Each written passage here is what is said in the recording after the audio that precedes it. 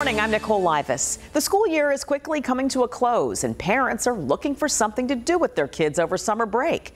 If you're thinking about summer camp, prepare to pay up. According to the American Camp Association, the average cost of a day camp has more than doubled from $76 a day last year to $178, while sleepaway camp has tripled to $449 a day.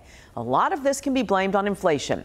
The president of the American Camp Association told Yahoo Finance News the cost of running a camp has gone way up. Everything from labor cost, food, supplies, and COVID safety precautions are costing more this summer. This comes after a couple of tough years for camps. In 2020, only about 20% were in operation due to the pandemic.